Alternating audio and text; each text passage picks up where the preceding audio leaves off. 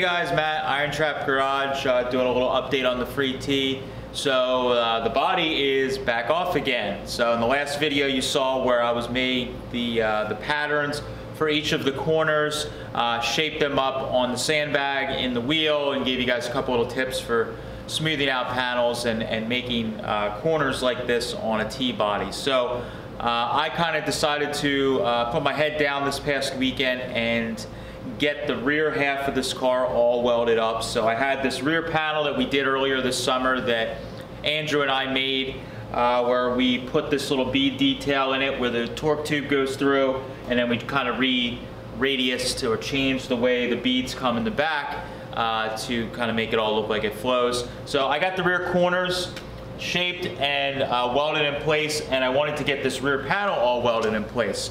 A lot of welding, and it kind of took me pretty much all weekend between having people visit and me just doing the normal life thing. I was able to get the two corners welded in. They're fit pretty good, and they're kind of finished out pretty darn good, considering the rest of the car is probably not even as nice as those corners turned out. But they are good, and they just need a little bit of filler and primer and all that, like everything else. So now the rear panel, I spent pretty much all day Sunday welding up the rear panel on this car, and this is a lot of weld here. You know, this is a big area, and for anybody that's done this kind of work before, this is a scary area to weld in because the panel is relatively flat. It does have a little bit of curvature side to side, and it starts to dive down in at the bottom, but for overall, it's a big flat area that by doing this long weld, if you're not careful when you're laying the panel out,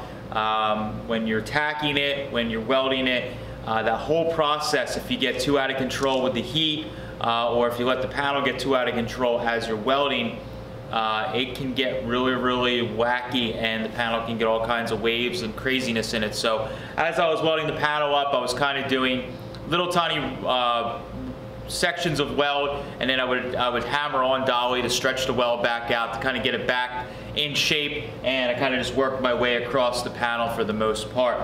So I got the panel pretty good, got all the welds pretty much stretched out. I haven't touched anything with a grinder yet, but what I was finding is I was getting some oil canning area in here that, even though I stretched the welds back out, it was acting kind of funny in there. So I started to sand this area just to see what was going on. I ran my hand on the inside and felt like there was a little bit of damage in here, but it didn't really project to the outside. So you guys know what that means. There was some filler in here. So what it ended up being is, I thought this panel was a little loose before I welded this in, because the body was just thrown around and this bottom was all kind of rotted out in fiberglass. But what there was, it looks like there was a hit or damage that was right here in the center back area of this body, and they basically just kind of like filled it in.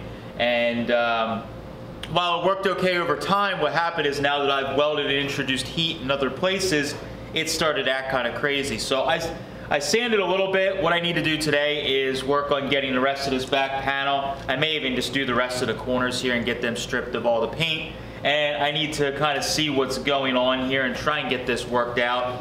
It's a little high in here, and I worked some of the real bad stuff out already, but there's still some popping here in this back panel. So I'd like to take care of this. Over the years, I've tried to get a little better at this stuff. You could put a little strap or brace in the back of the panel, and it would probably be just fine, since you're doing body filler anyways. But I've tried to get a little better, and I don't want to have to kind of, I don't want to say cheap, but I don't want to have to do that fix. I'd rather try and understand what's wrong with the metal and try and shrink this area that's kind of overstretched, or figure out if there's some other damage up around here that's causing that to be pulled and pop around. So I'm going to strip this paint, and I'm going to work on this area a little bit, see if I can get a little better. We'll dress out this weld, hopefully by the end, and we will have kind of the whole back section of the car basically all fixed up. And right now, at least, we got all the major rust is gone. That's like huge. I'm so excited. So, but need to keep pushing on. We'll tackle this, see where we get for the day, and kind of show you guys where we're at.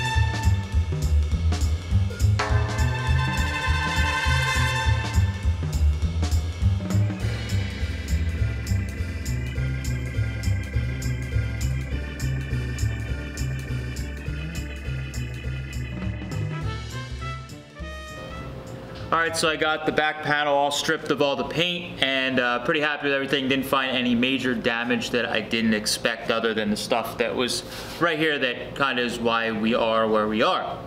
There is a lot of pitting on the back of this body, as expected, and I've been kind of trying to figure out what happened to this thing. I think this car was probably a field or barn or woods find before it was restored back in the day. And there's a bunch of pitting on the back of this panel.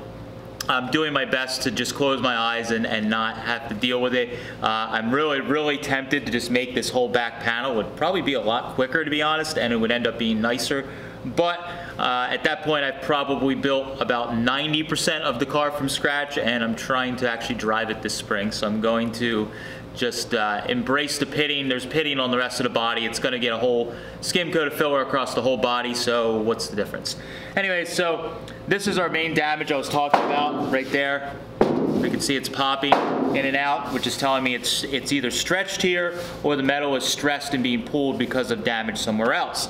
So an interesting thing, it's pulling here. I noticed over in here, just next to it to my right, it's a little low, and I was kind of trying to figure out what was causing that, if it was where it was welded or what it was. But if I stick my hand up in here, so I pop this, that's out. So I pop it in, watch what happens when I push right here, just to the right of it. That guy there just popped out. So if you guys are trying to figure this kind of stuff out, this is the type of work, the type of thing I'll do, where I'll try and figure out where the damage is. I'll start pushing around on the panel and see what's going on, and sometimes it's somewhere next to it and not right in the bullseye that's causing the problem. So I bet this loose spot here is actually being pulled because of there's some stress going on over here. So I'm going to tap around in here, probably tap on the weld just a little bit, and see if I can kind of get this all to even out, get this area to raise up, get this area to just kind of like level out and not pop, and this area down here I can just smooth really quickly. So it's just these two spots. So we'll see what we can do, and hopefully we can get this smoothed out and tightened up pretty quickly.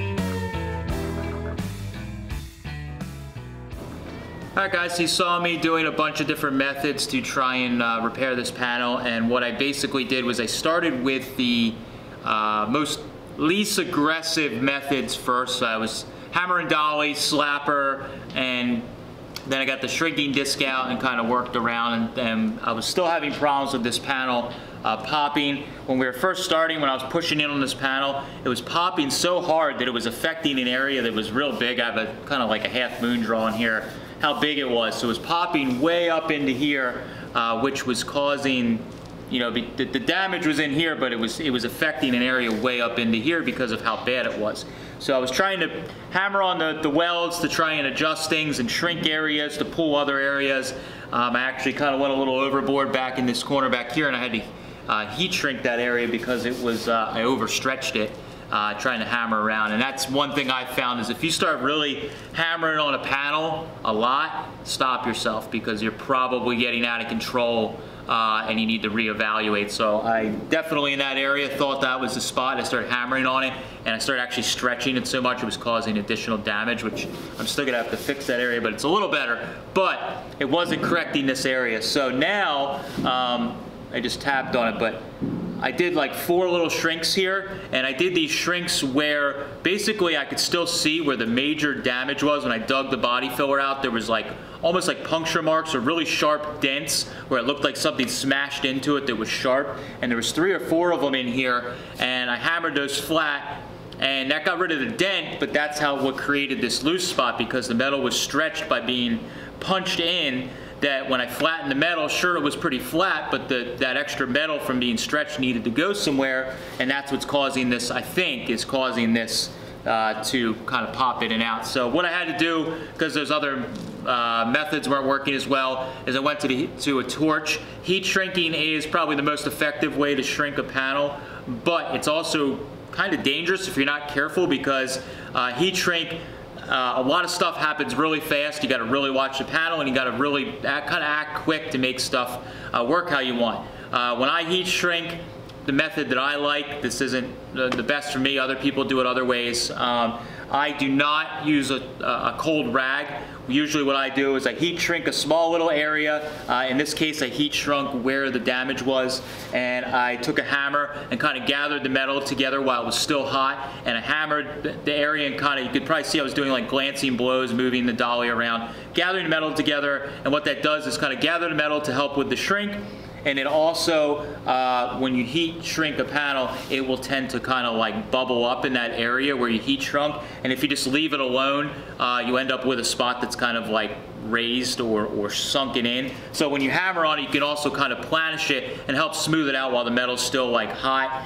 It just makes the finish work a little nicer, because you're not trying to fix a panel and then also fix a spot that's like raised up or sunken in from doing the heat shrink. So that's the way that I do it. The way I was sort of understood over the years, and the idea that I kind of subscribe to is by using a lot of using a cold rag and shocking the metal after you heat it and shrink it can actually kind of harden the metal, and by shocking it, doing that, letting it air cool, it's going to shrink no matter what. You don't need to use a cold rag to make the metal shrink.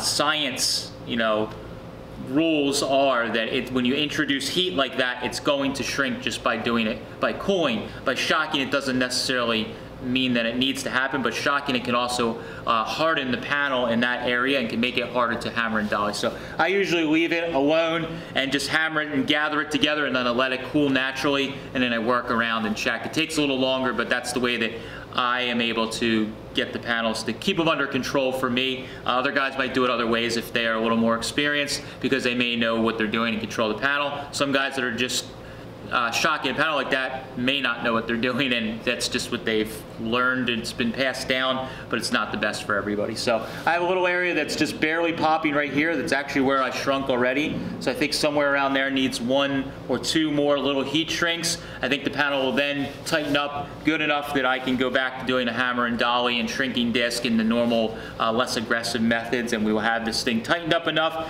that we can kind of knock our welds down, planish hammer a little bit, and hopefully have it good enough that we can put some body filler on just like the rest of the car. Alright, so after a little bit more hammering and like one more heat shrink, I was able to get the panel firmed up. So, pretty sweet. Thing is nice and tight. Now, I gotta mention there's no bracing behind this piece at all. There's bracing that wraps around and connects to the B-pillars and also runs down and turns into the into the body mounts, but that is not attached in any way to this back panel. So this is all free, and like I think I mentioned earlier in the video, you could run a brace in here. That's what a lot of body shops do when they have that problem. It's a much quicker fix is to run like a strap so it can't oil can and then fill over it. I wanted to try and challenge myself and get a big, huge oil can out of this panel, which I have done. It's tight, and you can see the panel has flex to it, but it's not popping like before. So I have a little bit of a spot over in here that I mentioned before that I was fighting, where I don't know if I hammered too much to cause the damage or what it was, but that spot there has just a little bit if I really force it. I might try and work that out just a little more, but this huge spot, I'll remind you guys, it was oil canning and affecting an area this big. That is all tightened up now. So what I think I'm going to do as just a precautionary thing, because it is a hot rod, it's going to vibrate, it's going to make noise, it's going to flex, it's gonna move around. It's an old car. I'm gonna put probably 1 or 2 little tabs on the inside of this panel right near the bead that basically just keep this panel from vibrating as much. So even when the car is just idling and you're driving down the road, this is going to flex like this. So just to reduce a little bit of the flex at the bottom of the panel. The center of the panel is obviously fine. I've tightened all that up by shrinking, but I think if I put like a little brace somewhere in like that, it's going to help just keep the panel from flexing or vibrating over time and maybe causing a failure in the paint, primer, or filler, which we do not want. The funny thing is, this whole entire area is covered. I have all this time into an area with welding these, welding this, that you will never ever see, but yeah, I think it is definitely important when you're doing a build to try and get these types of spots looking good and also functioning correctly. So hopefully that's helpful for you guys on how to get a big oil canned area out, and it's a little update on what's going on with the T. I'm going to finish this rear panel just a little bit better. We're going to throw the body back on again, and this coming Sunday, tonight's Tuesday, Sunday night, or Sunday day, Ben is coming over and he's going to help me, or I'm going to help him rather, get that driver's side header hopefully built and figured out, and maybe if we're lucky, we will have time that we can roll it outside to give you guys another look at the car sitting outside with the new header on there. I'm really excited. I really want to see that before Christmas time. That would be an awesome present to myself. So that's all I have for this one. I appreciate you guys watching. As always, we do videos on Tuesdays, Fridays, and Sundays. Right now we are doing a ton of free T videos because that's what I am laser focused on.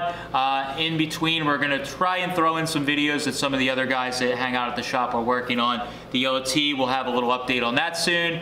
We should have some regular videos coming probably starting the beginning of the year on Andrew's Sweet 16 project. We will have some updates coming pretty regularly, hopefully here in the new year on that. So lots of stuff going on. Excited for a eventful and productive 2019.